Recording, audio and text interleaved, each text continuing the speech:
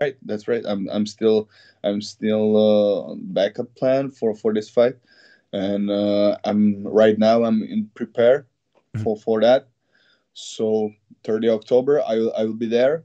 I need to keep the weight for this fight, for the waiting, and I will be there. I want to see that fight live, because that's my potential opponents. Yeah, and I want to be ready for them. Make sure to subscribe to the LowKick MMA YouTube channel for all the latest news, event previews, and interviews with some of the biggest stars in MMA.